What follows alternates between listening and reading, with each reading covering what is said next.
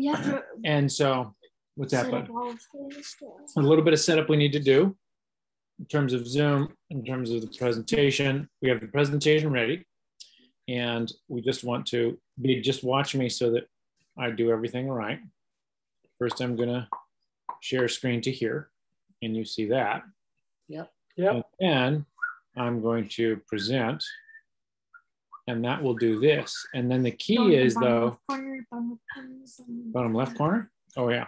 And then I do this, and I get my speaker notes. And then, you're gonna have to do it. Go to the settings. Remember how you do the two screens? Oh, I don't. I have to yeah. Kids these days. Normally, Dad knows more about tech, but this time. Oops. And some water. Reid's correcting. So quickly. Yeah. There we go. Don't mirror them. There we go. So now we have this up here. So Dad, tell me which, what these sees right now. Blank white screen. Okay, well, we'll just redo that in a second here. So this guy, why don't I do that? And then, actually, why don't I escape? Whoa. Escape. That almost looks photoshopped on me. Don't get it. Don't. Why are you doing that? Yeah, first it's inherit. First this is like Oh, I see. Ow, and then you kept doing it. Do this. I'll just have to unfull screen it, which is okay. And then we'll try this, where we resolve it again. And we'll share that with you in a second. We're gonna get the speaker notes open down here. And the speaker notes will be here. Look at that, guys. They're nice and big now. Oh, Something is nice about that. I don't know how that worked, but that's great. See? Nice. Look at that. Oh, that works beautifully. Now we'll come back to Zoom, which is you guys, and we will present, share our screen. Wait, aren't we already doing that? Oh, we lost that piece. Which is what? I think what we'll do is we'll just share all of desktop. No, I'll share all of this. I'll share that window. There we go. Now, what do you guys see? We see What is Life, an investigation by Reid and Liam. Right. Okay. Small shot of the on the side. In the corner on the, okay. Well, that is about to be replaced by the true presenters themselves. I think this is good enough here, guys, right? This picture for here. Yep. Is that okay? Yeah. Yes, his dreams lying upside down on the floor. He has no idea. I mean, hey. Okay. Come, Liam. No, but that's actually not. I'm going. Okay. So I will introduce our speakers tonight. Our speakers are Reid and Liam Waring, who are the brother team of primary investigators, and they're happy to share their recent research and with you. First up is Liam Waring. The most brilliant intellectuals of the century, may I add. Whoa. Well, that's nice. That's actually usually something that I would say, so you don't even say it about yourself. Well, I just need to see the master's in middle school, though. So. Okay. Can I do that? Hey, whoa, you stop. Child. Reid, don't touch. No, I was helping him. Okay. No, you weren't. I don't. Okay. Anyway, so welcome to our presentation, everyone. Good evening. Yay. So, anyway, throughout the entirety of this presentation, we're going to be asking like one overall general question, that being, what is life? So life is everywhere. It's all around us. Even in this picture, as you can see, we have the seals. Those are living. There's animals and plants and even tiny bacteria in the water that's living. There's plants on these rocks that are living. But for us to like really answer this question, we're going to need a definition of life. So let's take a look at one of those. So this here is NASA's definition of life. So according to NASA, life is a self-sustaining chemical system capable of undergoing Darwinian evolution. So there's a lot of big words there. But before we move on, I just have to say we aren't going to be talking about Darwinian evolution in this presentation because we haven't learned about it yet. But anyway, let's put together some of our own definition of life. So let's take a look at some characteristics. So our first characteristic of life is homeostasis. So what is homeostasis? It's sort of like our body's like great balancing act. It keeps things like heat, body heat, water, blood pressure, etc. in check to keep us alive. So even in this past slide here, as you can see, this picture here may look completely random at first, but if you look closely, you realize that this person's clearly working hard, right? And they're sweating. So sweat is a perfect example of homeostasis. You can see this person's working hard and heating up quickly. And if the body kept heating up, it'd be dangerous and they could overheat, and no one likes that. So the body starts sweating to cool off. And the same is also true in reverse. Say you're outside on a really cold day and you start shivering. That's, again, the body's way of warming up. Shivering is movement, which eventually can heat up the body. So another characteristic of life is organization. So in this case, organization basically means that every part of the body does its own job, does one job, and works together in conjunction with other parts of the body. And finally, another characteristic of life is metabolism. So metabolism is a sort of complicated one. So let me try to define it quickly. So basically, metabolism encompasses all of the chemical reactions that go on in your body in order to keep you alive. So like digesting food, growing, all of those chemical reactions that go on in your body. So here in this slide, all of this is all of the metabolism, all of the little chemical reactions that go on within a single cell of your body. So it's everywhere. It happens all the time. So anyway, growth. This is another characteristic of life, and this is a simple one. All growth really means in general is that all life gets bigger over time. And once again, we have the response to stimuli. So before we try to define this one, we're going to have to define what a stimulus is. So a stimulus is basically like an object that triggers a reaction. So see, this kid is putting his hand on the hot stove like an absolute idiot. He then realizes that to keep his hand, in that split second, to keep his hand on the stove would burn him, and that's not fun. So he takes his hand off and says, ouch. And even in this case of this flower, or tons of different types of plants, it recognizes that the source of light, which is one of the things that it uses to get energy to grow, is coming from over here.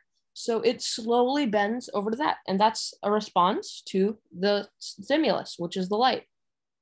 So next we have the uptake of matter and energy, or eating.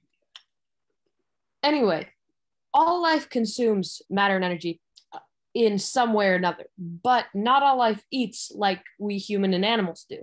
Like take trees or any plant, for example. The trees can suck up water and nutrients through their roots and absorb sunlight through their leaves and convert that into energy through very complicated processes, which we're not going to get into right now. But finally, we have our last characteristic of life, which is reproduction. So reproduction means that all life can reproduce. All life can make more of itself in one way or another. Trees have seeds, so do tons of other plants. Ferns have spores, flowers have pollen. Animals, some animals lay eggs, some animals give birth. Even teensy-weensy bacteria can grow large and then split into two copies of itself. So all life can reproduce and make more of itself in one way or another. And finally, there's been one big sort of outlier that I've been neglecting to mention, and that would be viruses. So viruses are sort of like on the doorstep of life, between the box of living and non-living things. So they do fit into many of our characteristics of life that we've shown here, but also they don't fit into many others. So let's take a look. Viruses could be living because they can respond to certain stimuli. Say a virus is floating around in this huge void and it hits a cell. The virus will connect to that cell and start injecting its genetic material into that. So basically, cell, the stimulus, the virus responds to the stimulus when it hits the cell. And viruses do evolve faster than almost anything else on the planet. They're very organized and they do reproduce, but only when a host cell is making more of them. Can I ask you a question, Dreams? In that Yeah, of course. image, do you think that whole object there is a virus, or is the red thing a cell and the green things are This whole object is a virus. So Gotcha. Viruses have these proteins along the outsides that they can use to like connect to cells. So yeah, that whole thing is a virus there. Cool. But now here are some characteristics that viruses don't meet. So they do not grow. They can't. They don't have any metabolism. They can't reproduce on their own. Like I said, they need a host cell to be creating more of themselves. And they don't eat or consume matter or energy in any way. And they don't have homeostasis. So in the end, what we can really take from these viruses, what we can really learn is that life is really complex. There isn't one simple definition that fits for everything. Everything is going to be outside of the box of life somehow, somewhere, which might be able to be in it through some other definition. But in the end, it's extremely complicated. And although this is sort of an anticlimactic climax to my section of the presentation, it can't really be defined simply. So now I'm going to hand it over to Reid. Here you go.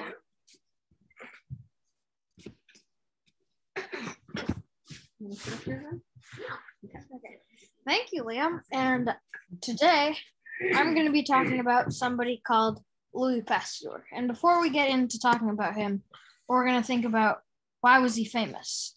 And the reason he was really famous is because first he improved our understanding of microscopic life. And he did that using science and experiments. And then with that knowledge, he improved our health and our food safety. And he was a chemist who lived from 1822 to 1895 in France. So as you can tell, this happened a little while ago. And if you have any questions, please ask them at the end of my part of the presentation. And if you can, just like make up some if you can, and like remember them for the end. Perfect, thanks. Okay, so first we're gonna get into, we need to understand why Pasteur was famous. And to understand why, we're gonna have to think about how people thought about life at the time. So people used to think all small things like ants and smaller things like microorganisms and bacteria and also viruses, they thought it emerged from food, inanimate objects. And as you can see in this picture, it's forming from breadcrumbs. So say you leave bread out on your back porch, eventually it will turn, they thought it would turn into an ant. Mm-hmm. Or also say you had like a chunk of meat and you accidentally left it out. They would think maggots and flies. You come back later, obviously the maggots and flies actually came there, but they thought that it just grew out of the meat. And this is the idea of spontaneous generation. But Louis Pasteur did kind of believe it, but nobody had ever done an experiment to prove this. They're just like, hey, this makes sense. We should just go with this. So he was like, okay, how can I do this? And what he did is he had three different treatments for a set of sealed bottles. And the reason they were sealed is because if there were any bacteria living in there, they couldn't get out. And if there were any outside, they couldn't get in.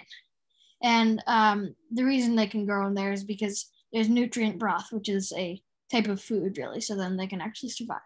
But as you can see here, he applies heat, so he heats it so that if any bacteria are in there, they die. And in the first treatment, they they don't open the flask, they don't do anything with it, and it's just closed. And then for the second and third, they expose it to air in two different ways. And in both of those, there were bacteria present. In the first one, there wasn't. And you might be thinking, okay, whoa, slow down. Why exactly did this disprove spontaneous generation? And the reason it does is because, as you can see in this picture, he doesn't do anything with it. It's still sealed. So that means if spontaneous generation was a real thing, they would just grow out of it without having to get in or anything. But as you can see in the second and third, they can get in a way. I'm not sure why they can get in this one, but they can. And just like he said in the first slide, he improved our knowledge with those science and experiments. And then with that knowledge, he improved our health. And this is pasteurization. And you might have seen on your milk jugs in your house, but you probably aren't looking for this, but it will say pasteurized on this. And pasteurization is a process of sterilizing food with heat and sealing. Yeah, you're right. Heat and sealing, just like in the last slide. He seals it so that if any bacteria are inside or outside, they can't get in and they also can't get out. And then heating, they kill all the bacteria that are in the milk jug. So this is pretty cool because he pretty much makes us smarter and then makes us safer. And here's kind of another way he improved our knowledge and our health, but mostly just our health. So this is how vaccines work. And first you kill or damage the pathogen, which is the virus or bacteria, and inject it into your body. And after that, your body will automatically be like, oh, this isn't supposed to be here. I'm going to create antibodies, which are little warriors, you could say. And they will pretty much memorize what this is like.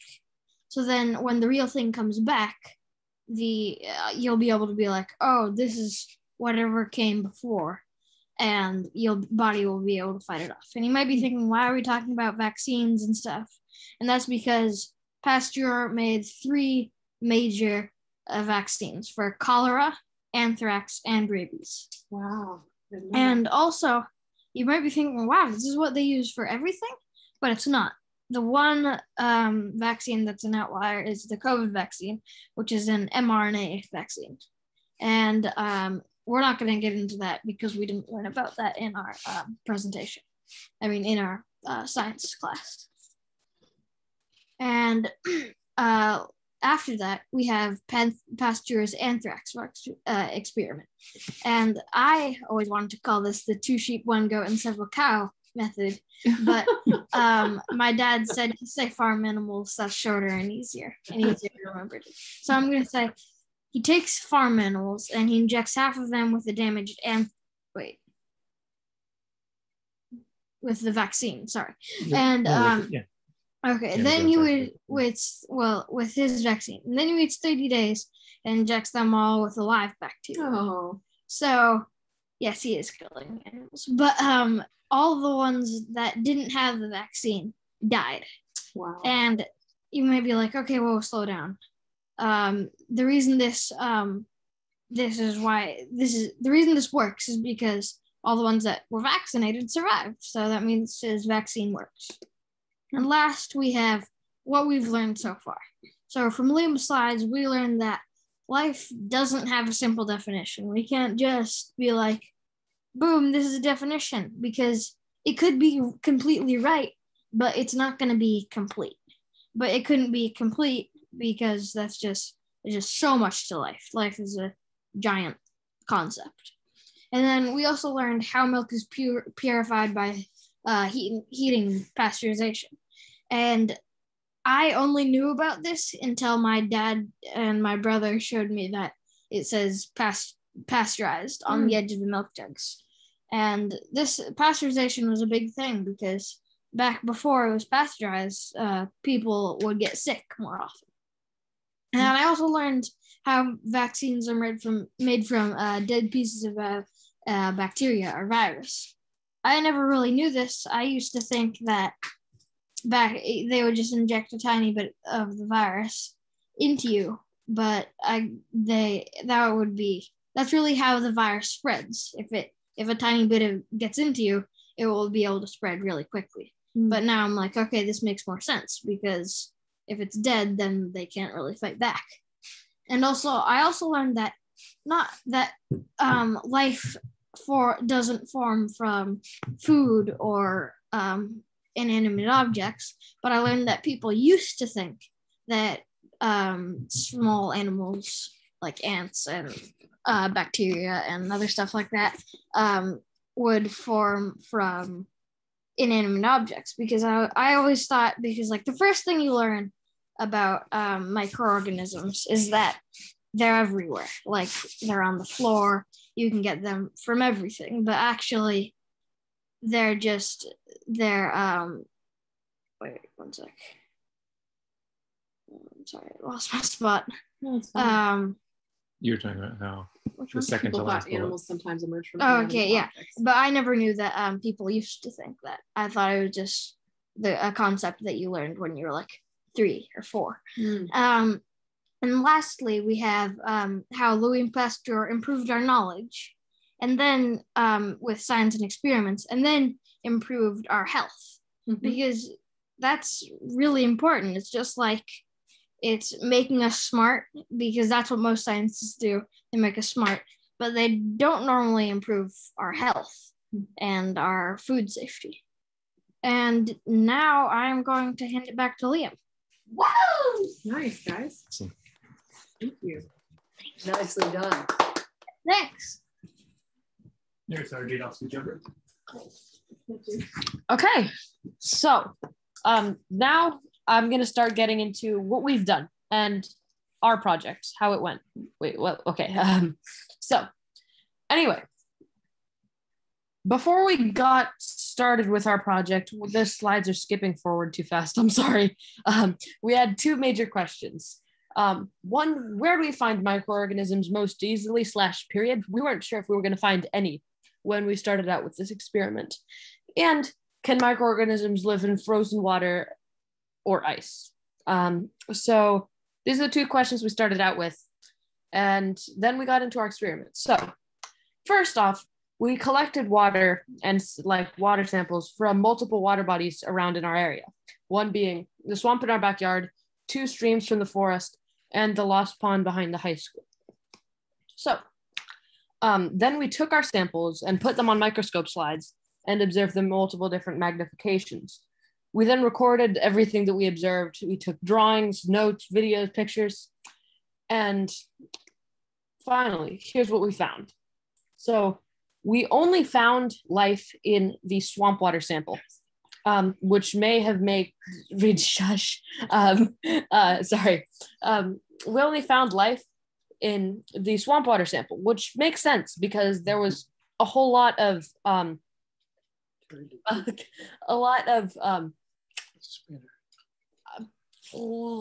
matter in there was a lot of plant matter in the swamp water sample, because it's really just a bunch of decomposed leaves. So there was a bunch of stuff for our microorganisms to feed on.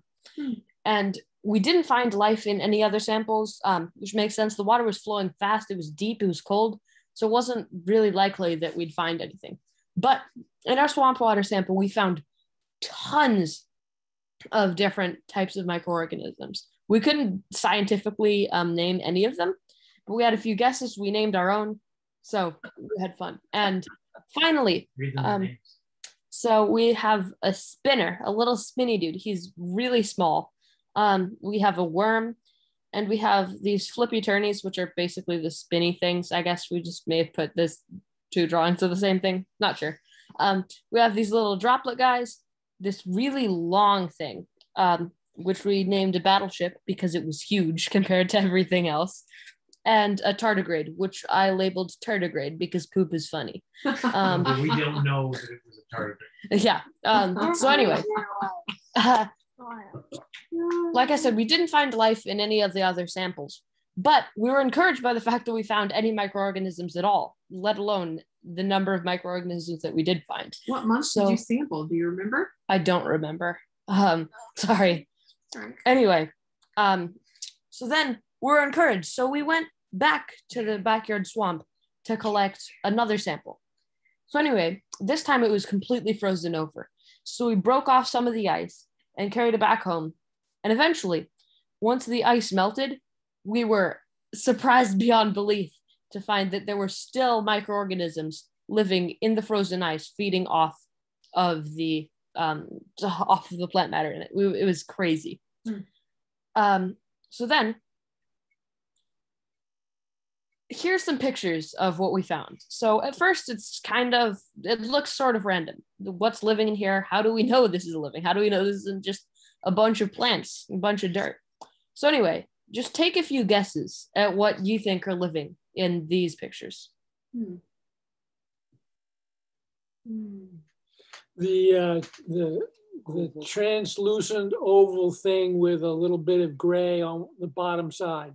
Yep, that one. Okay, good guess. One that looks like several straight lines. Yep, that one and that one. Okay, good guesses. So here's what's actually living in these slides. This, and that. So this is really surprising. Water droplets. We're not sure. What you guys pointed out may have once been living creatures that are just now dead. I mean, the oval shaped one really, really does look alive. It's probably an air bubble. So anyway, these are the three that we knew were living because they were moving of their own accord, clearly eating off of plant matter around. So it just goes to show it's impossible to predict without actually being able to see them moving around and going through their little lives. So anyway, in case you didn't believe us, in case you thought we were completely lying about seeing microorganisms for one reason or another, let's take a look at a video of what we found. I can't start it. Bring your Move cursor up. There you go. Got it. Boom. Hello. So right off the bat, we can see that there's microorganisms moving around everywhere, all over the place. You might even be able to see some of the types of creatures that we saw in the last slide. Oh, wow. And these are living and not being moved around by a current because they're moving in opposite directions. It's not like the current's pushing them in one way or another. They're sometimes doing complete 180-degree turns. Yep. And as you can see, there's tons of different types. Like I said, we weren't able to scientifically name any of them, but we know there's a lot. They're there. So finally, in conclusion, what we've drawn from our study and our experiments, living things can be extremely tiny, literally too small to see with our eyes. And there are microorganisms everywhere around us.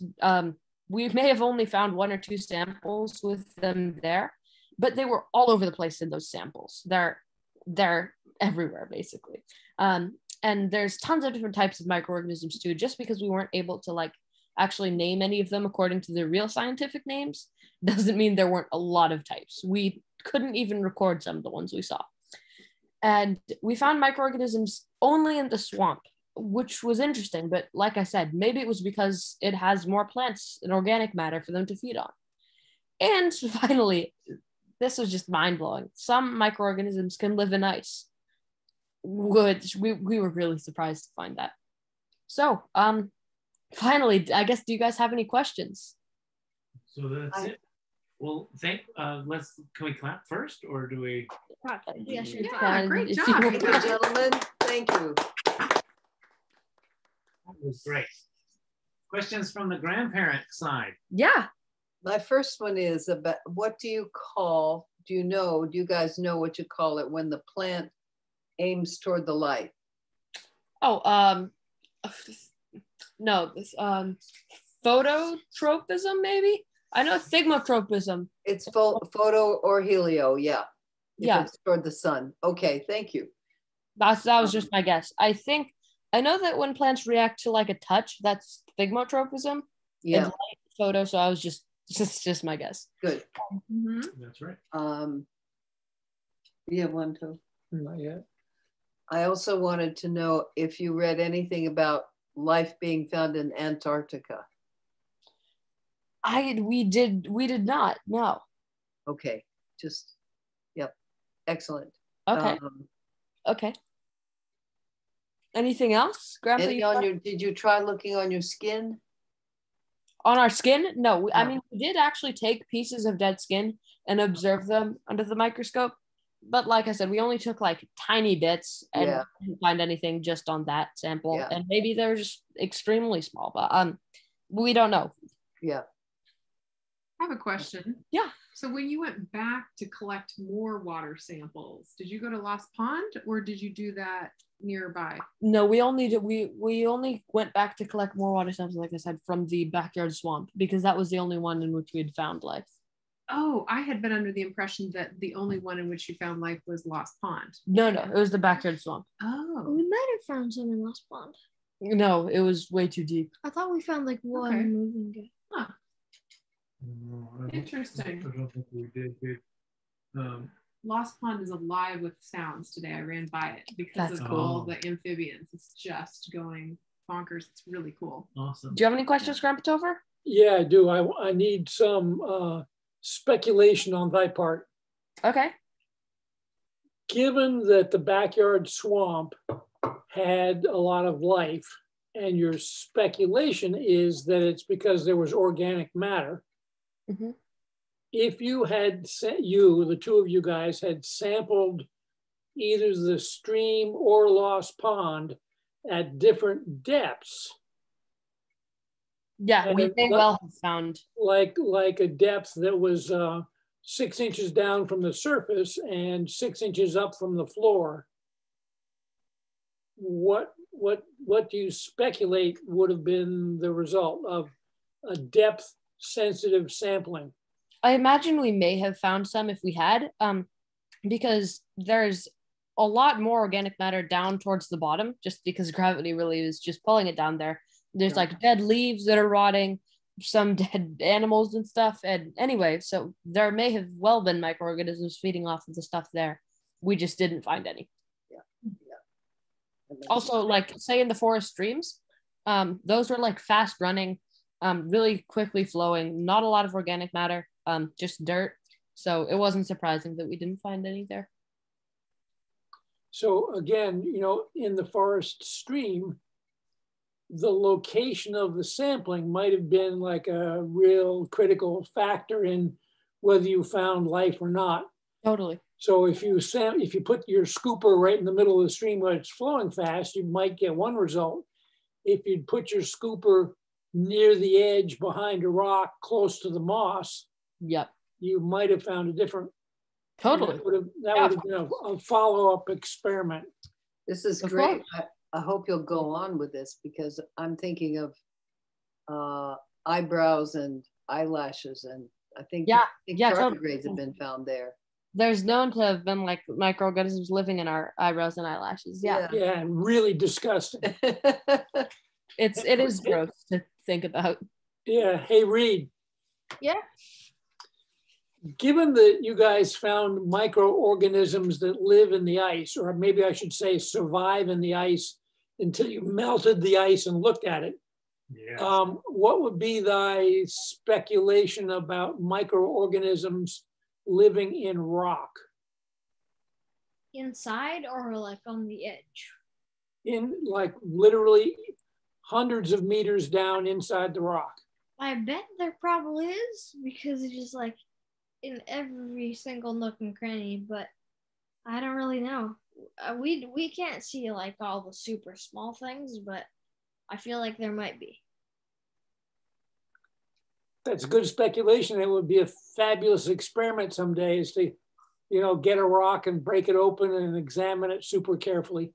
Totally. We're gonna need to get a better microscope then. Yeah. Ours is like the max is like 1,000 something X, though, which is good. Mm-hmm. So Liam, Yeah.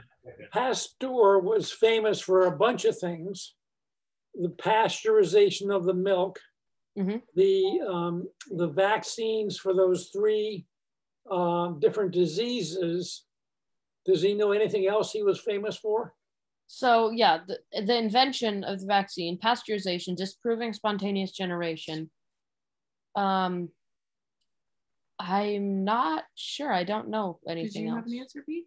No, I don't. He asked me if you know. Yeah, well, you might have.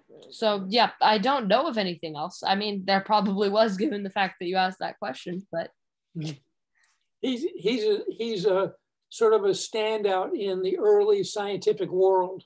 Mhm. And he his way of thinking about things led him to some understandings that obviously nobody had even thought about before. Mhm. Yeah. You talking about in terms of the method, Dad? His methods and also just sort of speculating that a body could generate antibodies by, in effect, training it with a dead virus. Yeah. Yeah. Crazy, totally. Yeah. Wondering how he knew that he had dead virus. Yeah. Before he inoculated those animals with it. Well, they did have microscopes back. Okay. Did? Yeah, they did. Mhm. The reason, I think Mhm. the Yeah, they reason must have had good ones. is because you see in that picture right there. Uh-huh. Oh, wait, But viruses are also extremely small. right there. Not like anything we could Yeah. see, Still, you're even right. through like one of our microscopes. Doing stuff with bacteria. So anthrax is a bacteria. Yes. Okay, Okay. anthrax is a bacteria. There we go. Yeah. So finish your answer, B. My answer What for do you what? think about? So, see if you can. Do you remember Mom's question? No, I don't. How did he know that the bacteria was damaged or I killed? think he might have done one of the same things, the heating methods. I'm pretty sure he did that. I feel like you told me something like that, didn't you? We did not spend much time on the vaccine part of it, so we haven't researched that. One thing that I was even confused about, and still is why is this open to the air? The bottom tilted one. I agree. Yeah. I don't get that. Because Doesn't look very open, does it? the end, Yeah. Must be the end. Must be the end is. the end Mhm. might be open, So the Yeah. end of these, but then I don't get why they couldn't have gotten in here. Yeah. the end of these weirdly is open, Huh. and so it's Maybe just so they can like swim it's through the water. strange. Oh, I get it, because they tipped it. If the ends are open. Yeah. But the bottom, is that right? I mean, I think if we were to look into this more, I suspect it might be a like a water lock. Yep. So if you put a little bit of water down in the bottom of the gooseneck thing, then that means air can't go up it over the curve and into your flats. And so the top one is sealed by that little bit of water. The second one is broken off, so it's open. And the third one, your nutrient broth actually touches the water, and so the air can then touch the nutrient broth. Huh. Is I think, but we didn't go into it more. Interesting. Yeah. Okay. So that the blue color is water? Air. Well, it's not blue. That's No, red. that here this bit you mean? Yep. Just I think that's just air. It's nutrient broth, so it's pretty much just like food-ish The red. that they put The- in there. The red part is the nutrient, Oh, yeah. and the bluish gray part is air. Yeah. Yeah. It's kind of a puzzle as to why number 1 and number 3 aren't the same. Yeah. Yeah. Although if there's a non-visible water lock at the tip, as Tim was saying, that might explain it. Must be. There has to be. Yeah. So B. I had a question. Well, let me ask one of Reid first. Is that Okay. all right? So Reid, and can you point the thing at Reid so they can see it? I think Pasteur's experiment is really cool. I don't fully understand it because I don't have all of the details, but I think only 2 treatments would be needed to disprove spontaneous generation. Yeah. Well, Which ones would they be? either this one and this one, Just or say the numbers, the would you? first one, and the third one, or the first one and the second one. Doesn't really matter. But the thing is, I bet he was just doing this to make sure doing another way of doing it just to make sure he wasn't just running into like a coincidence. Yep. A very common coincidence. Yep. Yeah. Mhm. So I had a question. Do you know how long he let these flasks sit? Because It was so he heats it and it says let it sit in each of them. That's for a day. I think it said. okay, got it. Because I've been told that you can make. That's how long he lets them Because sit. if you just let them sit for like 10 minutes, 10 minutes, maybe even an hour, it's there's just not going to be anything. I've been told that I can make sourdough if I just leave the, little salt and flour and water mix out. Mhm. But what's happened in my case is that it just turns horrible color and rots. Yep. Right. So, but the bacteria are everywhere. You don't have to do anything but leave it. If you get the right bacteria, you can make sourdough. wow. Mhm. Right. Yeah. There are a lot of them out there. Yeah, no Yeah. kidding. Yeah. You know, one thing it would be fun to do to follow up with this, guys, is to do a little pasteurization ourselves. Totally. So, and we can basically get some sort of substrate that we know will grow bacteria, so that we know we can create it and it can grow it when we just leave it out, and then take that same stuff and seal it and heat it on one of them, and do the same thing on another, and then open it and see what happens. Not heated. Mhm. I wonder if bread left out really makes a penicillin mold. We've done that, haven't we? Haven't you guys put bread in a container in the hideout? Yeah, and It was in it the hideout. It was mold. under a bed. Yeah, But yeah, we did that.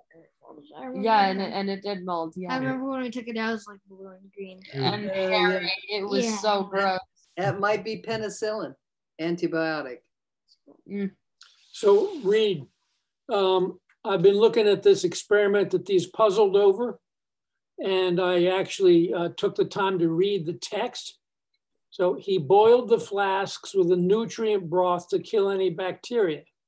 With the first treatment, he didn't open the flask. In the other two treatments, he opened the flasks in different ways so the bacteria could get in. The first flask was closed. The second flask had its neck removed, and the third flask was turned so that it was exposed to air. And he said he opened the flask in different ways. So my bet is that he nipped the end of that long skinny part off so that it would be exposed to the air in the room. Mhm. Because he said he opened the flasks in different ways. Yeah. It might be the airlock still though, because technically he's doing something to it, so he is opening it, but I don't know. So to add to what Pasteur did before he got to his work on the virus, he was interested in that question of spontaneous generation. And Reid, as Lee said, a lot of people just believed that meat turned to maggots and that was it. And he did a very beautiful experiment where he took two pieces of meat. One was that he just left out on the porch, and one that he put in a bowl, and he put a silk screen like cheesecloth over the top of it so air could get in and out, but the flies couldn't. Mm-hmm. And in about a couple of days, the meat that was left out open had maggots, and the meat that was in the bowl never got maggots. Yep. Yeah.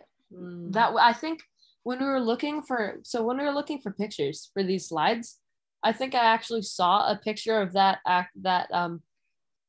experiment, which is cool. Yeah, it's a pretty famous experiment because that was his first sort of beginning to understand that things didn't spontaneously grow, that they had to have a cause and effect and have eggs or some way of reproducing. Mm-hmm. And of course, for a fly, a raw meat is a food source. Yeah. Yeah. Well done, gentlemen. One more question Thank you. for each of you, which is, okay, what would you like to explore more about microorganisms in particular. Ooh. Get a better microscope and see if they actually might have been the ones where we did that. Yep. And tardigrades, because they say Tardigrades are awesome. Are super common moths. Yes, right. Cool. We can get some moss water after it warms up a little bit. Totally. Or it actually rains a little bit. Yeah. How about you, Lemur? Let's see. There's a lot that we didn't explore that I think would be cool. I guess I was thinking of this question and I had an answer in my head. I was thinking about like it was sort of addressed before, and I was like, oh, I know what I want to do, but now I can't think of what it was. Yeah. Wait. Flip through the slides. That'll probably remind me. Yeah. Here in our.